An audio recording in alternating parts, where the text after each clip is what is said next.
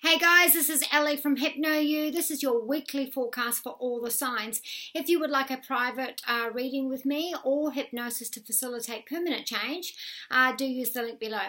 So this week with your finances, study and career, we do have a bit of a standing still, a waiting on eggshells to find out what's been approved. Now for some of you this is, okay, I've gone as far as I can. It's all outside of my hands now and I just have to wait for that decision to come through.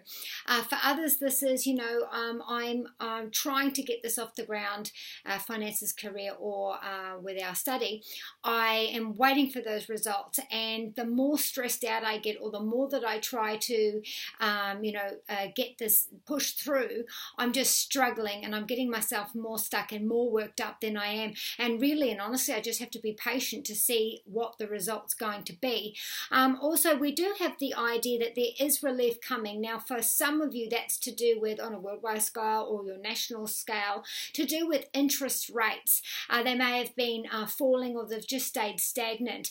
And for you, I mean, especially if this is for my retirement fund, my super, whatever savings you have about your future that you're relying on, nervously waiting to see how far it can drop, or, when is there going to be relief? When is there going to be a balancing point or an increase to go with that?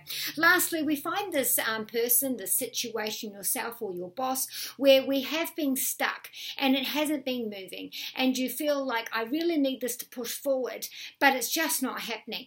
And then as you sit on that, the solutions will appear. It's almost like I needed that one bit of information before I could go on to the next level. So, I needed the finances to be able to work on this project or to be able to launch this product.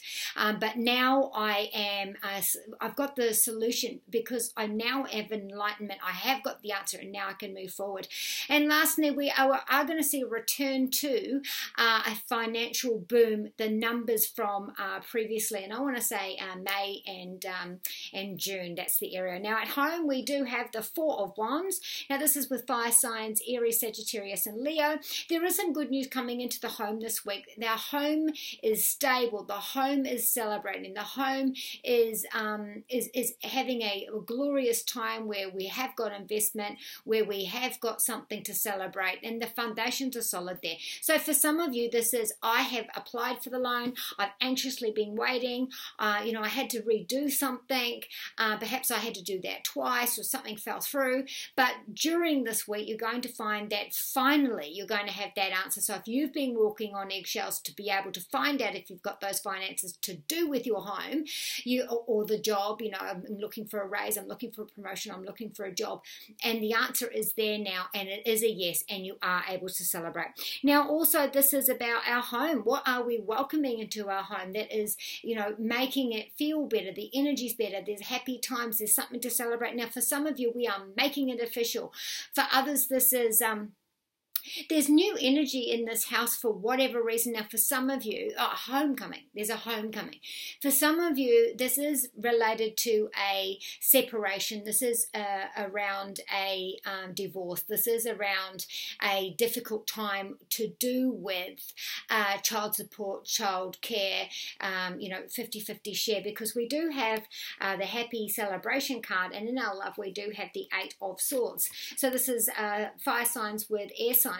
And this card is saying, I am in a tricky situation with my other, where I'm stressing out, where I feel like I don't know what the details are. My arms are tied in this one. And really, I'm so emotionally drained. I have been overthinking. I have been scouring my brain to come up with a solution. And so this is, if there is a divorce, if there is some sort of custody or child support battle, so if it's you against another, or the other against you, there is good news for you, because in the home things are better. So this could be that this has been dragging on for a while, you've just been seen, and so the good news is there. Now with your health, you do have the Ace of Cups. This is, I've been lucky enough to get that appointment that I was hoping to get. It's operation day. It is the day I get my teeth cleaned, I get new teeth, whatever it is. Because this area is head, face, upper lip, upper jaw, cerebrum, our brain. And this is about what we look like. This is about our perception of the world and how the world sees us. And so if this is to do with emotional, mental stress, anxiety, anywhere in a mental state, because this is water. This is water sign. So this is about your emotional self. So there is an offer, there is divine intervention, which makes you feel very happy about the area of the first house. Now, for others, this is, I've been working hard, I've been looking for that solution, and now someone, somewhere, some intervention has got me to that place where I do have that support. Someone has reached out and given me what I need to get into that state of peace and balance. This is also about the idea of I'm emotionally fulfilled. So, if this is something to do with our teeth or our face or whatever it is, if there's any sort of procedure there or if there's any sort of change there, this has been a long time coming and you feel back to your normal self. Now, again, with our love, we do have the Eight of Swords. So, this is depression, this is missing, this is a separation, this is a severing. So whether this be a short term or long term, you're really missing this person, or that, you feel like your hands are tied. There is nothing more you can do. And so you are just waiting. There's the circle of swords around you. So you're trapped in your thoughts. Your arms are bound. Your eyes are covered. So I can't see, I can't move. And I'm stuck in my thoughts and my situation, especially if we're frightened about something, or if we feel like there is I'm isolated, I feel alone, I feel like I'm not getting the support that I need. Now, if this is with a partner that's established, then this feels like I feel isolated, I feel shut out, and I'm racking my brain to think, where is this coming from? Because this is the cold shoulder, this is the cutout, and I don't know where this is coming from. Or maybe there's been a timeout, so you and the other are having a timeout, and you're deciding, do we want to be together? Do we want to work on our partnership? Where is this idea of us as a couple, and you're feeling trapped, you're feeling the cold shoulder, you're feeling isolated, you're feeling, that mentally you're desperately trying to find out why. So this is, for some of you, this is of being thrown out of home, because the swords are around us and the home is behind it. So whatever that is for you, there is worry there. And it's like, I don't know what the answer is. I really don't know what the answer is. Now, don't forget, we do have a solar eclipse in Leo. So again, this could be about... For others, there has been a loss or a grief, if it's your baby or someone close to the family, and you're just feeling alone. You really are. You're overthinking things. You're feeling alone. You're feeling trapped. There's some sort of pain there, and there's a severing as well. So with this eclipse, you're going to find that there is an emotional turning point. We get to a high. We must act. We must know.